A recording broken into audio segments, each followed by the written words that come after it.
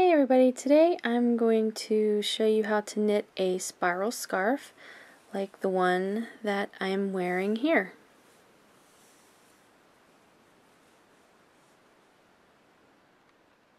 So the trick or secret to making a spiral scarf like this one here is you cast on a certain number of stitches, let's just say 100, and then you knit a few rows, say 2 or 3, and then you do an increase row, and you increase in every single stitch so that you double the number of stitches. So if you started with 100, you would then have 200 stitches after your first increase row.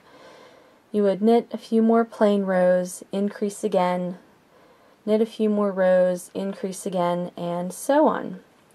The yarn that I will be using in this sample is Amazing from Lion Brand, and the color is, I believe, Pink Sands. And you want to use a long circular needle for spiral scarves. I would recommend at least a 32-inch needle. The needle that I'm going to be using in this tutorial is 40 inches. The reason you need to have such a long needle is because you're going to end up with hundreds of stitches and they just won't fit on a straight needle, so you do need a fairly long circular needle. So let's get started. The first step, of course, is to cast on, and you can use any cast on that you like. I am just going to use the regular old long tail cast on for my scarf here. Okay, now that I have all of my stitches cast on, I am going to just knit 3 plain rows before I do my first row of increases.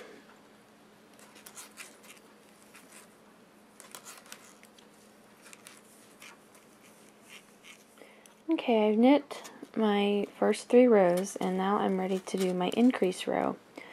And I'm going to increase in every single stitch. And to make my increases, I'm just going to knit into the front and the back of every stitch. So when I'm done with this row, I should have twice as many stitches as I started with. So for example, if you started out with 50 stitches, when you're done with this row, you would have 100 stitches.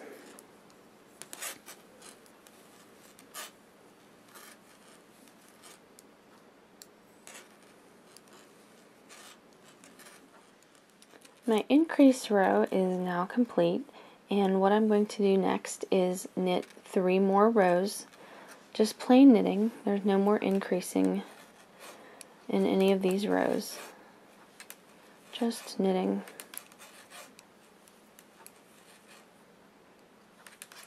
Okay, 3 rows have been knit, and once again I'm going to do an increase row, and I'm going to do that the same as I did before. Into every stitch, knit into the front and back so that you're doubling the number of stitches again. So for example, if you started out with 50 stitches, on your last increase row you would have 100 stitches, and then with this increase row you would end up with 200 stitches when you're done with this row. Okay, my second increase row is now complete, and what I'm going to do now is again just knit 3 rows, just plain knitting. There are no increases in any of these rows. Okay, 3 more rows knit, and this is what my scarf looks like so far. And I'm ready for another increase row, and just like before, I'm going to be knitting into the front and the back of every single stitch to double the number of stitches on my needles. Okay, this is what my scarf looks like after my third increase row. And once again, I'm going to just knit 3 rows, and I think you get the general idea of how this is done. So like I said, I'm going to knit 3 more rows, I'll do another increase row, And then I'll be just about done with the scarf. So I will come back and show you when I am at that point. Okay, I am ready to start binding off now. As you can see, I have a ton of stitches on my needles, which is why it is important to have a long circular needle. And you can use any bind off that you like. I'm just going to use the regular old knitted bind off for my scarf here. And as you begin to bind off, you should see your scarf starting to spiral. And I think that the binding off part is the part that takes the longest, just because there are so many stitches, and binding off is a somewhat slow process to begin with. At least it is for me. So it just seems like it takes a really long time, because you end up with 800 or 900 or 1,000 stitches or so, and that takes a really long time to bind off.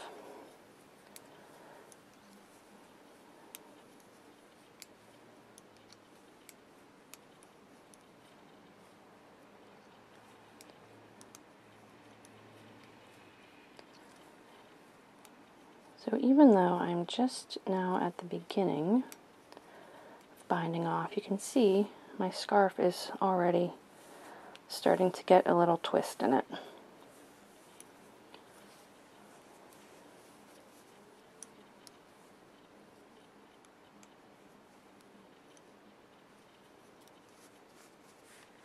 Okay, I'm continuing to bind off. I'm getting near the halfway point, and you can see that I have this really pretty ruffle going on here.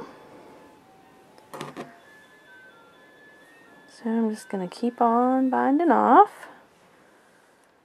So I'm still binding off here, and I'm almost done. And you can see here they have this really pretty spiral.